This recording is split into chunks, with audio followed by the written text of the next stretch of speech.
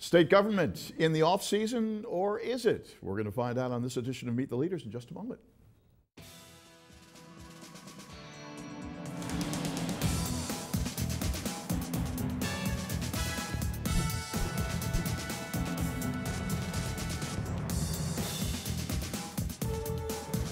Hi there, welcome to Meet the Leaders. I'm David Smith. Today's guest is Kim Fawcett. She's a Democrat from the 133rd District representing Fairfield and Westport. And it's great to see you, Kim. How are you? It's great to see you too. It's always a pleasure. Fun. Yeah. But now, here it is. We're after the fact. Have you got a quick reflection on the waning stages of the session? Looking back, that long month back. Yeah, you know, it was actually it was our short session, as you know, so this isn't the most productive of the 2-year cycle. The short session is a lot of cleaning up. Even the budget isn't done from scratch. It's a lot of cleaning up the budget, making sure the accounts are balanced, and it's probably less interesting for legislators and in the general public. It comes and goes in a couple of months, but we had some good accomplishments. Well, to that end, this is the kind of thing that, I mean, during this session, there are a number of vacation periods and so forth. So it's a short session to begin with. Right. Then you take a few weeks off. There are some long weekends. Weekends. Easter and spring break. And next thing you know, these hundreds, maybe even thousands of bills that started out back in February, long gone. It comes down to the 11th hour, although this year it's not as bad as it has been in years gone by. And all these bills are out the window and nothing happens with them. And next go round, if you're going back, you're not going back as a representative. No, right. But others will be, and so they start effectively from scratch. Yeah, but keep in mind that all the legislation that we did this year, nothing got through that just started from scratch this year.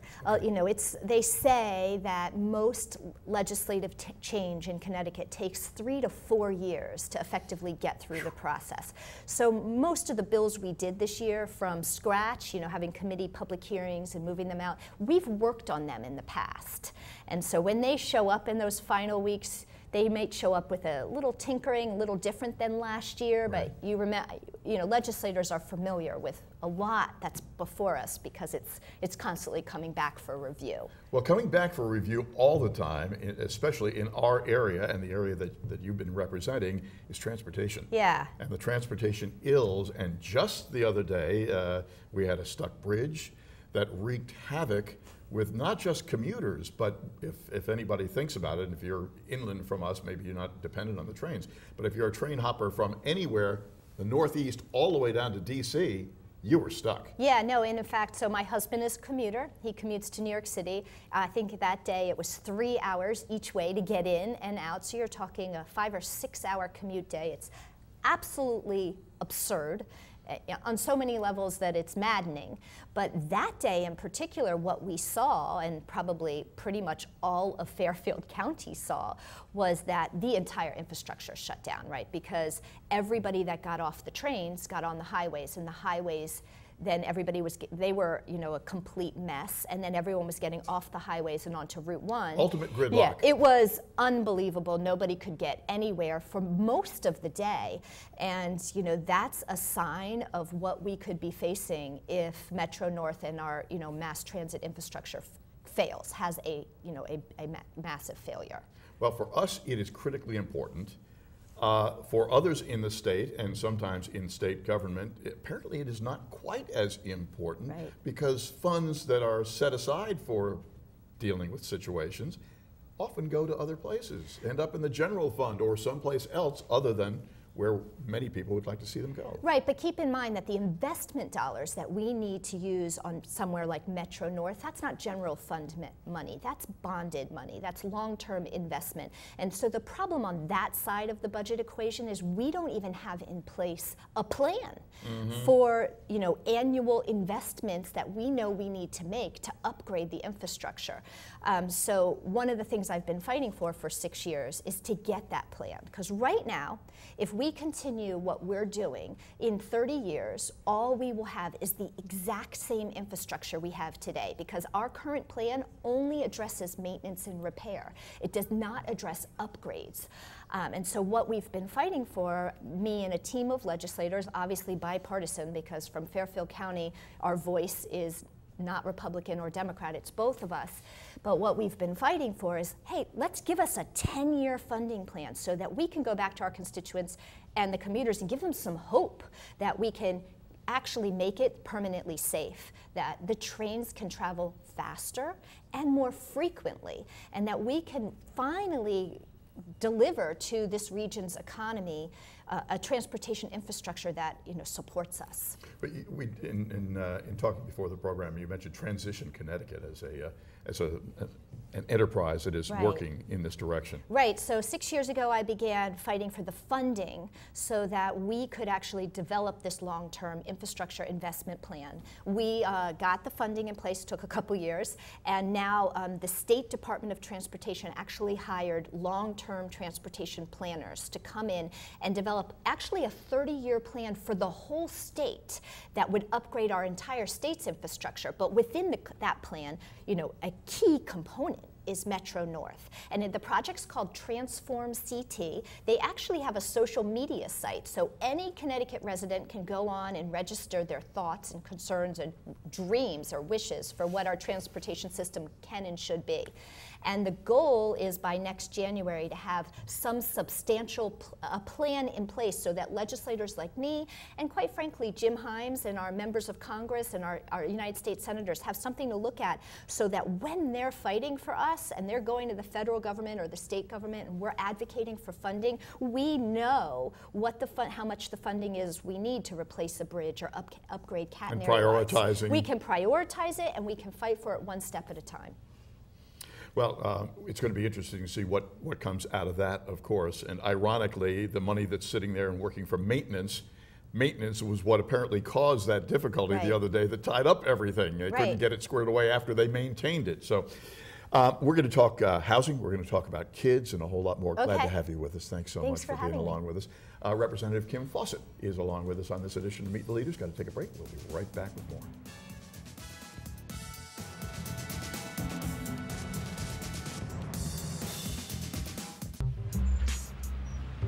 I'm one unlucky guy. The chance of being involved in a robbery is 1 in 757. The chances of being struck by lightning. 1 in 750,000. Please fasten your seatbelts for unexpected turbulence. The chances of being a victim in an airline crash? 1 in 29 million. Hey, could I get some peanuts? The chances of being involved in a car crash are far greater than lightning strikes and plane crashes. And if you are texting while driving, your risk of crash increases 23 times. Now, I may be an unlucky guy, but I don't have to be part of that statistic, and neither do you. Drive responsibly.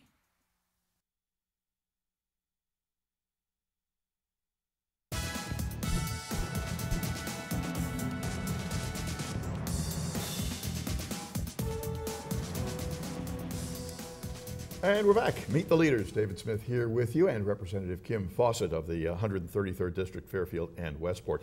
Talked a little bit about transportation issues and so forth. Affordable housing is something that I have been talking with you and your colleagues about for more years than I care to admit. Right. Are we doing any better? Is there a prospect for any better, especially here in Fairfield County? Well, this year I was actually able to chair an affordable housing working group, and we took another look at the 830G affordable housing statute because in a lot of instances in a lot of towns throughout Fairfield County, 830G isn't working, it isn't being implemented the way that it was originally intended. What was it to do? It's supposed to put incentives in place so that private developers will come in and build affordable housing units. That's the concept, and it's a good concept. Mm-hmm. But with anything, when laws are written, there's sometimes unintended consequences, and it's turned into just a negotiation tool. So builders can file an application for 830G, just use that as a way to negotiate with the Planning and Zoning Board and then withdraw it. And they get concessions on planning and zoning laws, regulations, but they don't ultimately end up building the units. They carry the concessions forward, but not necessarily the follow-up on the affordable housing. And so, so the question is, how can we be more targeted or more strategic with 830G and work better, have it work better in communities? And one of the ideas that's out there right now is to develop incentive housing zones. So this would be completely empower local planning and zoning boards, allow them to determine the zones, and it could be anywhere within the community, but them to determine the zones that have more dense housing and more affordable housing. But in doing that, there would be some requirements that those kind of concessions aren't made, that you wouldn't have it all over town. You wouldn't have these kind of negotiations going on with the builders, that they would be building in these specific zones. So this is something that could be pending next It go came around? up this year. We had a hearing, a lot of conversations, and it's just a very difficult issue. It's one thing to discuss it, but then to get it on paper and into statute so that it is implemented correctly has been tricky. Next session, maybe. Next session, hopefully, maybe. yes. Children's issues are something that you have done a lot of focusing on, and concussion is something, not just kids. This is something that has been a huge national and indeed international crisis of late, the focusing at long last on the realities of concussion. Right, and I have 2 student athletes, actually daughters, in high school, and both have had concussions in the past 18 months.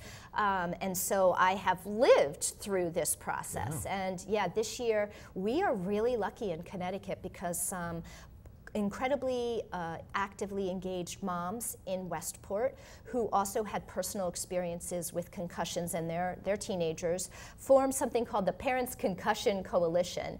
And they were focused, and they really wanted to see legislative change in Connecticut. And I was really just incredibly fortunate to be able to partner with them back in January. We had a public hearing, we got that bill, we ushered that bill through several committees. What is it to do? So the bill ultimately did get through the House and the Senate. The governors were waiting for him to sign it, but the bill actually specifically says now that athletic directors have to inform parents and student athletes of the signs and symptoms of concussion. And while that sounds very obvious, it's not in statute in Connecticut, but it is in statute in almost every other state. And we have really a top-notch training program for our coaches and our athletic directors. That's the key, of course. Of course, but exactly the example of when my daughter's concussion occurred, the coach handled it brilliantly and did everything he's supposed to do, and what he's supposed to do is get her out of the situation and call me. And I came in and took her to the hospital. So there's got to be a component where we're educating the parents on signs, symptoms, care, and the aftermath, and when to return to play. And so now that parent piece and that student education piece are going to be part of concussions and student athletes. That training is the major piece of that. Yeah, and, I know it helped me. One of my daughter's concussion just happened literally while we were moving this bill through the process. I was spending the night before in the emergency room with my daughter diagnosed as a concussion, which is just a coincidence, but a strange play of events. Talk about first-hand impressions, no question. Hey, thanks so much for being with us. Thank you for having me. Good to see you. Wish you the best going forward. It's Representative Kim Fawcett, who has been representing the 133rd District of Westport and Fairfield.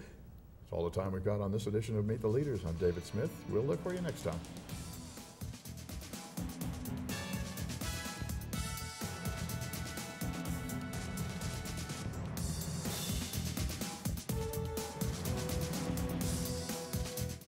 Yo, check out this chef, right? Right? That's so gay. That's really gay. Dude, look at those pants. Please don't say that. What?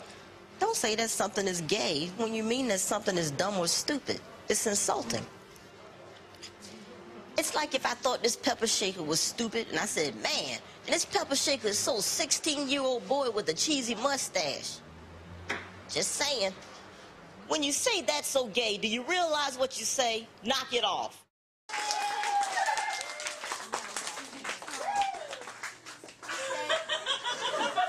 My daughter.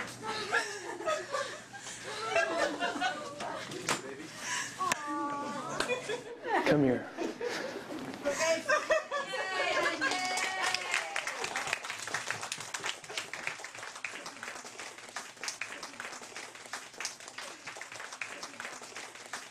love you, Dad.